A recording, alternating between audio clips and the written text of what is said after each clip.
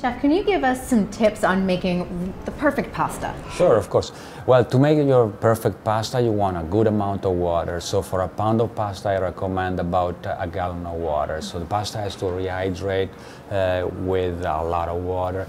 And the water has to be boiling. You don't need to add any oil because it's just a waste. It's just adding calories and it's not going to do anything if you're using a high quality pasta.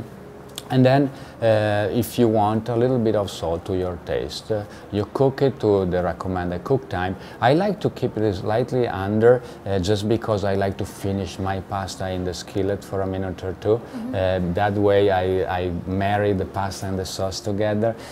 When you get the pasta out to taste it, I would recommend to bite into it. Al dente means to the tooth in Italian. So basically it has to have a little bit of a texture, like a little bit of a firmer texture inside, and you should see a little white dot in the middle of the pasta itself. And that's how you know it's al dente? That's how you know it's al dente. You're not throwing it against the wall? No, that's not a good technique. That doesn't work. So then, yeah, you just drain it. We do a great amount of work on really testing the perfect amount of time for the pasta. So if you follow the cooking times recommended, you won't go wrong.